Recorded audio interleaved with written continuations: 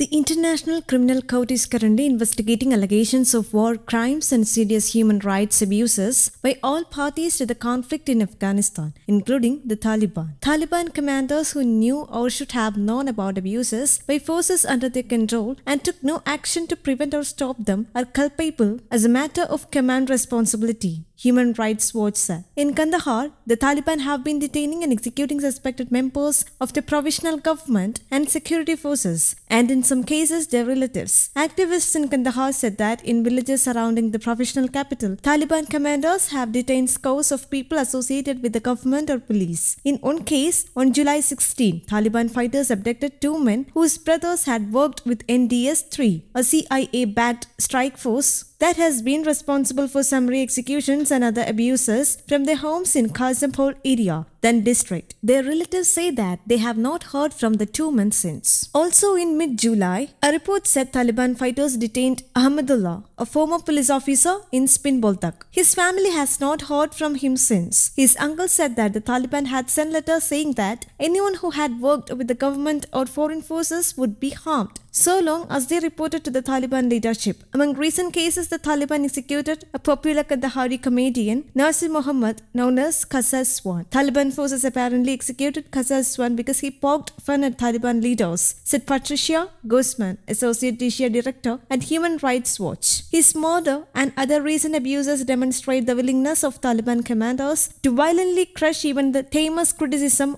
or objection. Advancing Taliban forces have no blank check to brutally target their critics, Guzman said. The Taliban leadership usually denies the abuses, but it is their fighters carrying out these attacks and their responsibility to stop the killings. International humanitarian law prohibits summary executions, enforced disappearances, and other mistreatment of anyone in custody, which are war crimes. It is unlawful to detain civilians unless absolutely necessary for imperative security reasons. Retaliatory attacks are a form of collective punishment and are also prohibited. News Desk Kaumudi, English.